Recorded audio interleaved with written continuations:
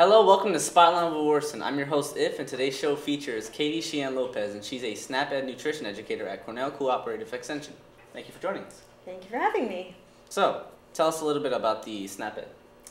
So SNAP-Ed is a national program. We used to be known as Eat Smart New York. So I've been on the show a bunch of times before as Eat Smart New York. It is the same thing, we just have a brand new name.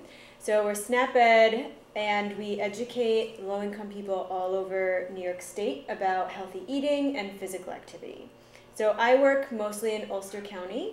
I do a lot of work in Kingston and Ellenville, and I go to places where people are already gathering, at the hospital, at food pantries, at grocery stores, and I do education on healthy eating, lots of cooking demonstrations, because I really want people to know what to do to eat healthy, but also have recipes that actually taste good so they'll go home and eat them. So my office is based in Kingston, but I spend a lot of time in Ellenville, and so people might see me all over the community.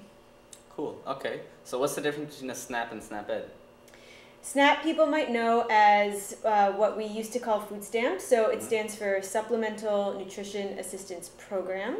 And it is money every month that families that qualify for get to spend on food for their household. So SNAP is money going into the house to buy food, and SNAP-Ed is the nutrition education part of it, because we not only want people to have the resources to have food in their house, but we want people to know how to best use those resources. So that's why we focus on getting people to eat more fruits and vegetables, getting people to drink less sugary drinks, do more physical activity, and also to save money while shopping for food, because the SNAP dollars do not necessarily cover an entire month's worth of food. They might just make it through a week, 2 weeks, maybe 3 weeks, and so at the end of the month people might be struggling to buy groceries, and so we want to help people stretch their food dollars but also eat healthy while they're doing it, because it's hard. It can be hard to do both things at once unless you really have some education behind that. All right, so what are some easy ways I can do to eat healthy? So eating healthy does not have to be complicated. It's probably very similar to what you learn in school. I hope this looks familiar. Yeah. Yes, okay. So this is the My Plate. It's from the USDA, and it shows all of the different food groups that we want to eat from every day. And so it doesn't have to be every meal looks exactly like this, or even every day looks exactly like this, but over the course of time, this is more or less what we should be eating. And so our food groups are divided up into 5 categories. We have fruits and vegetables. I think we all know what fruits and vegetables are. We have our grains, which are things like rice, pasta, cereal, bread. And those are a small portion of the plate there, which is a place where a lot of people go wrong. You know, a lot of people are eating very big portions of grains, like a whole plate of rice and then a little bit of vegetables on the side. Yeah. And you're smiling because it sounds familiar, right? Really familiar. Really familiar.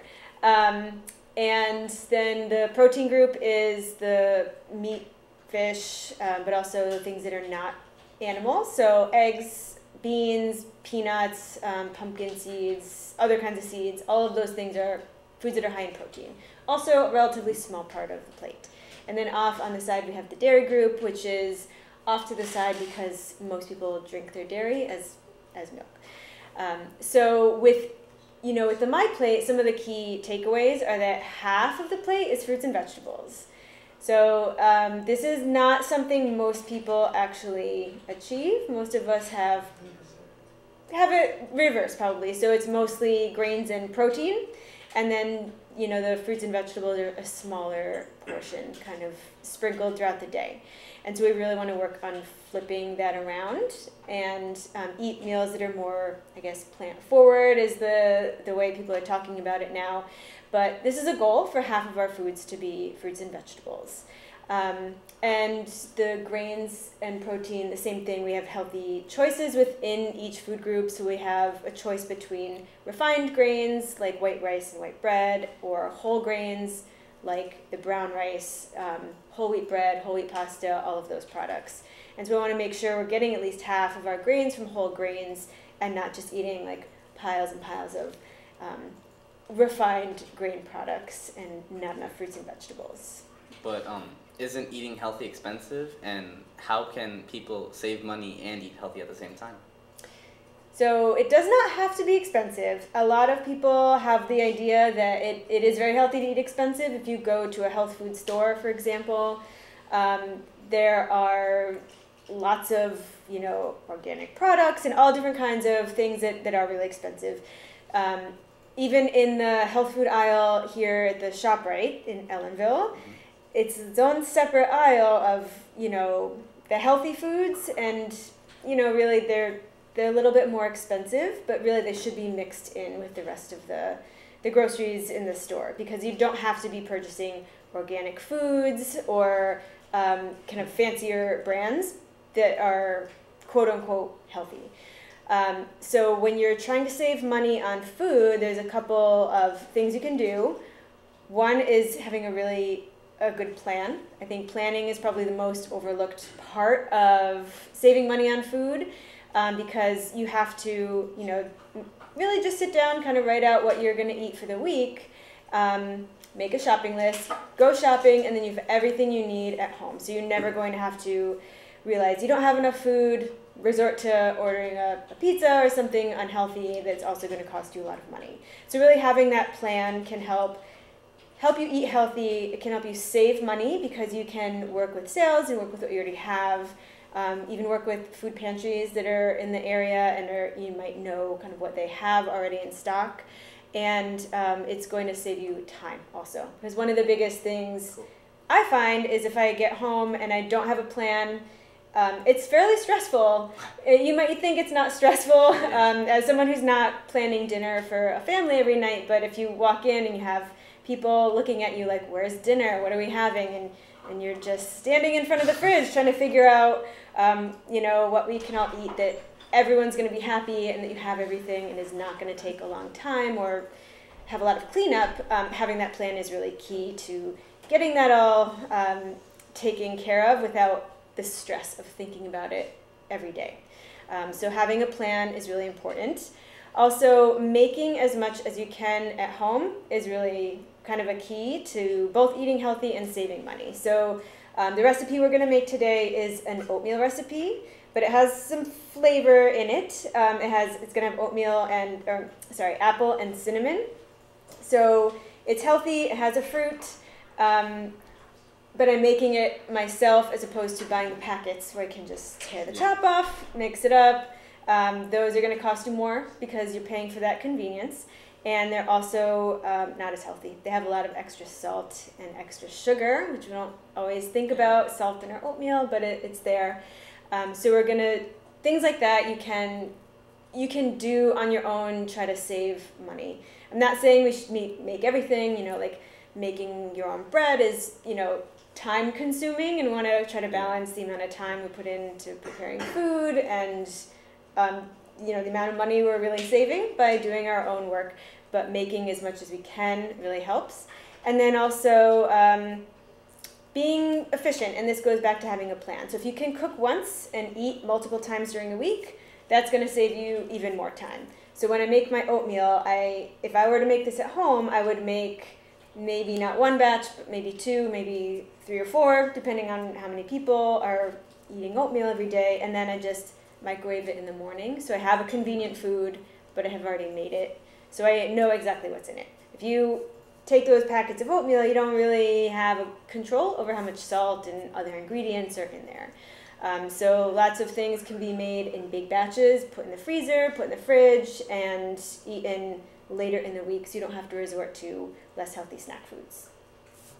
Okay, so why don't we get started? Okay, so I'm going to put on my handy apron here. All right, and you're going to help me out with my my oatmeal prep? Excited. Okay, great. So, have you ever made oatmeal before from the... Never. But you've made the packet? Yeah. Okay. All right, so this is a little bit different, and normally I would make it on the stove in a big pot, but this is what we have to work with here. So my ingredients here are just the plain old-fashioned rolled oats. Store brand is totally fine. There are a couple different kinds of oatmeal cuts. There are steel cut oats, which are more chunky pieces where it's not rolled out nice and flat, and so it takes a lot longer to cook, and it has a different texture. So it's really just personal preference and how long you want your breakfast to take. So we have our oatmeal, we have an apple, so I'm going to chop that up and throw it in there. I have raisins, I have cinnamon, and then I have water. So water's already ready to go. All right, so what we're going to do is first, I'm going to give those measuring cups to you, and you're going to measure out for me. Let's double it. Well, let's not double it. We'll do 3/4 of a cup of oatmeal in here. And I think I already got this opened up for you. So you're doing math. Sorry about that. Oh, God. Fractions. I was never good at this. You don't have to take them apart, actually. If you want to, you certainly can. So you can just use it like this. So we'll do 1/4 cup and then a 1/2 cup. 1/4 and 1/2. 1/4 and a 1/2. And then while you do that, I'm going to pour in the water. So I'm putting a cup and a 1/2 of water in here, and I'm going to turn it on high so I can get it boiling. Okay, it doesn't have to be totally exact. Okay, and I forgot a big stirring spoon, so I'm just going to make it work here. So I'm going to try not to melt my plastic spoon. So anytime you make oatmeal like this, and it actually does tell you on the back of the canister here, you use twice as much water as oatmeal. So if you ever don't have a recipe and you just have a cup of oatmeal, use 2 cups of water. If you have 3 cups of oatmeal, you do 6 cups of water. And that's kind of an easy way to figure it out without using a recipe. And then I'm going to use raisins, so I'll give you this. You can do 2 tablespoons of raisins, so the tablespoon is the big one. And again, it's not going to be perfect because they're all sticky and yeah. And you can throw a few extra in there if you want. I think a few bonus raisins would be great. Not too many. So the reason I say that, sometimes if you empty a container or a salt shaker right over the bowl or the pot, if too much comes out, you're done. You can't get them back. So so I always do it kind of to the side and then I throw it in. Because I've had that experience before and it'll ruin the whole thing. Especially Definitely if with my meatloaf last night. I heard about the meatloaf. What happened to your meatloaf? Excess salt. All right, let's continue with this oatmeal. Okay, so I'm also going to give you that while I chop up the apple. And what you want is 1 teaspoon of cinnamon. So you don't want to use the big, huge one. You just want this blue one right here. And so our water is boiling. And I'm going to just chop up this apple very carefully. All right, great. So this is adding flavor. And I'll just chop this up into kind of little squares here. I'm not bothering to peel it because, you know, there is some nutrition in the peel. As long as you wash it, you're kind of good to go. You really don't need to peel it. And also, every extra step that you have to do to a fruit or any food to prepare it is something that's going to, maybe if you're not someone that really likes to cook, it's extra work. So it's going to take extra time and maybe make you less likely to do it. So it's fine with 1 apple, but if you were making it for a family and you had a lot, are you going to stand there and peel 6 apples? Maybe not. So we will just dump that right in. And stir it up. So got to get that cinnamon stirred in there. So we're not adding any extra sugar, just cooking the apple and the raisins are what's adding sweetness. So we have natural sugar from the fruit itself. All right, so I have a chunk of cinnamon here. I'm trying to get it, I don't know, make can see that. And this, it really doesn't take a long time for this kind of oatmeal to cook. It takes longer than the microwave version, but it's really, you know, it's 5 minutes instead of 30 seconds or 1 minute. So it's not terrible, especially if you make a whole batch of it. The other thing I prefer about this one is that the instant oats are really just chopped up much smaller. So here you have, you know, kind of big pieces, and when they're chopped up really small, they cook much faster, but they also are a lot mushier. So it's really just your own personal preference. So we're just going to let that cook a little bit. The apples may or may not get cooked all the way through in 5 minutes. If you want them really cooked, you could chop them smaller, or you could cook them ahead. It's really, you know, again, personal preference. And the other thing I was going to say is, one of the bad things about cooking oatmeal is washing the pot afterwards. So if you let it sit, if you take the oatmeal out and then let it sit on the counter all day and don't get to it until the nighttime, it's all hardened on there. Yeah. So this is another good reason to make it ahead and just have it so you can microwave it. So you're only washing an oatmeal pot one time. So we're trying to think of all these little things we can to save time and save money. All right, so let's take a look at this. I don't know how long it's been. Probably hasn't quite been 5 minutes. Whoop. Okay. So I think it's looking good. What do you think? Yeah, better. Does it look? Yeah, better than the container package. It looks better than the container, right? So the other thing I like to point out about the packets, and I didn't bring any with me today, but next time you're at the store, if you look at the box of the packets, there's lots of stuff on the box that makes it look really delicious, right? There's pictures of fresh blueberries in the little pitcher with cream in it. No one puts cream in a pitcher to then put it in their oatmeal, right? It's all just kind of a picture to make it look nice. And there's certainly not fresh fruit in that box of oatmeal. So when you rip that packet open, you find the little pieces of dehydrated fruit, which is fine, but it's a little bit misleading when you're looking at it in the store and you see this one, which is pretty plain, and you see the other one, which has all these colors on it. It's tempting to grab the other one because you know it's convenient and it looks really nice, but really at the end of the day, this one's it's definitely better for you, and it's even a little bit cheaper.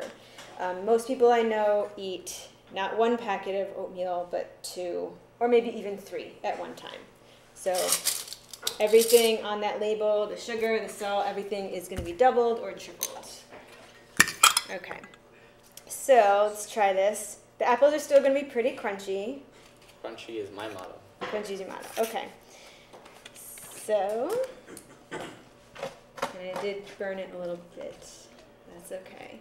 And you could also, it does not have to be apples. So you could put any other fruit you want in here. Could put, ooh, that looks pretty good. Pears, bananas, blueberries, frozen fruit would be great in here because, you know, it's already chopped up and ready to be eaten. Or you could even put applesauce in. If you really don't want to take the time to chop an apple, you could just crack the jar, dump it in, get the flavor, but not the chunks. Okay, so we're going to let this cool off a little. Taste it.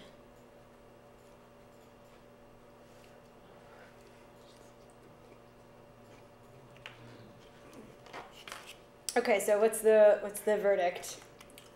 It's hot. It's hot. It's okay. Good. It's hot and good. It's way better than store brand. And it's better than the store brand. You mean the packet? Yeah.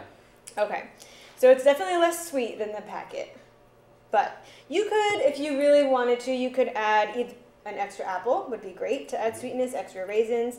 You could add a little spoonful of brown sugar on your bowl. When you eat the packets, they have about 3 extra spoons or extra packets of sugar per packet of oatmeal. So even if you make this and add a little bit, you're going to have more control and you're going to have less sugar at the end of the day. And this is going to keep you a lot more full than if you just ate that little packet. All right, so it's quick and easy. It didn't take very long, and lots of ways to vary it to make it kind of suit your taste buds. And one thing I want to add is that when you're cooking at home and it comes out great, you also get this accomplishment, and yeah, I did good. Yes, exactly. It is really satisfying. Not everyone likes to cook, but you know, those people that don't like to cook, you know, we still have to eat and we have to feed ourselves. And if you can, even 1 or 2 extra times a week, instead of ordering something or heating up a frozen pizza or something like that, think about what you could make that's quick and easy, and try to incorporate that into your diet, because there are so many benefits, and it can be really satisfying. You can make things exactly how you like them.